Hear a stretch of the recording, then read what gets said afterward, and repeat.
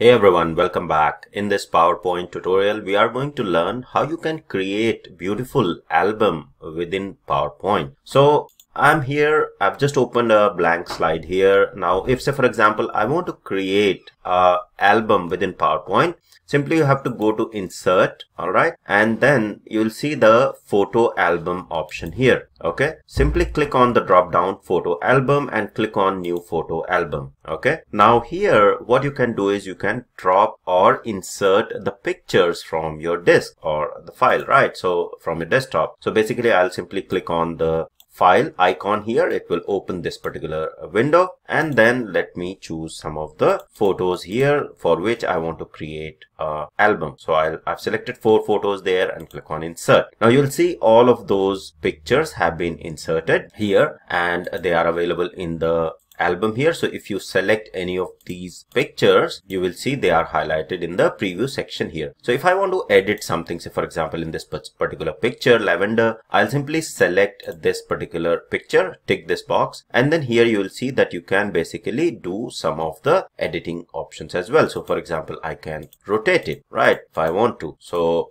there are options to rotate the picture. Then you have the option to change the brightness or contrast accordingly for the picture. Okay, so if I say for example want a little more contrast, or I want to have a brightness, more bright picture or less bright, I can choose that from here. Once I'm happy, you will see that in below I have this picture layout as fit to slide. By default it is fit to slide, but then you can choose different options in the drop down here. So you can have 2 pictures on a slide, you can have 4 pictures on a slide, or you can have 2 pictures with the title, and then frame shape as well. So for example, rounded rectangle, or you want a simple frame which is black, or you want a soft edge rectangle. Okay, so you can choose any of these shapes. If you have a specific theme, you can also browse the theme and apply that as well, but we won't go into that detail. Whatever is by default available in PowerPoint, we'll understand with that. Okay, so let me choose maybe compound frame, okay, which looks. So once you're happy with this setting, then let's go ahead and quickly create it. Okay, so simply click on create, and you will see the photo album has been created. So whatever username is there, that will be picked up, and then on a page you will see 2 photos were being added. Right now here you can add the title because we have chosen the title as well,